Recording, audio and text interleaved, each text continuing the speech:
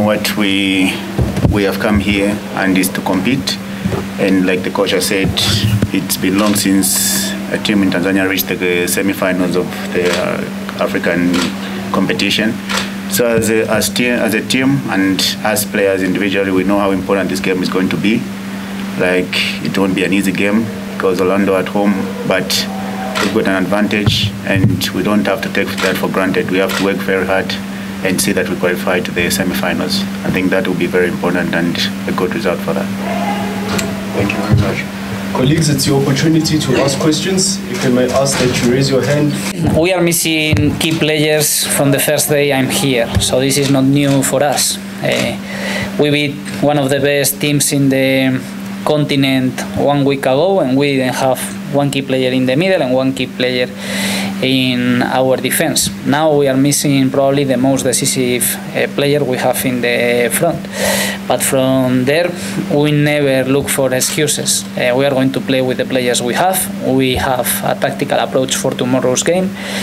Of course, if we had some of the players you already mentioned and who are going to miss the game, probably the approach would be different, but this is our job as a coaches, and we try to maximize the pieces we have. In this case, we have 24 players here, 20 will be on the list, 11 will start the game, and 5 probably will play during the game.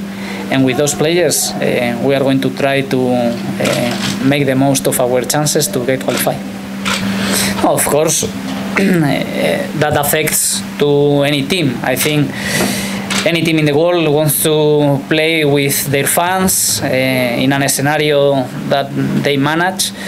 And tomorrow, the real thing is that we are going to play a game away. And so far, we didn't perform good in this competition when we had to play away, when we had to play in difficult atmospheres. But the opportunity is there, the chance is there, and we can take it, and this is what we are going to try. That's why at the very beginning of the interview I said the most important thing for us tomorrow is to be competitive, to see the Simba we are seeing at home. We know that we are going to have many difficulties, not only because our fans are not going to be here or their fans are going to support them, not because many issues that happen in any football game and as a coaches or players cannot control, but the things that we can control, we are going to try to do much better than before, to have chances to do something historic. Thank you very much. Do we have any other questions?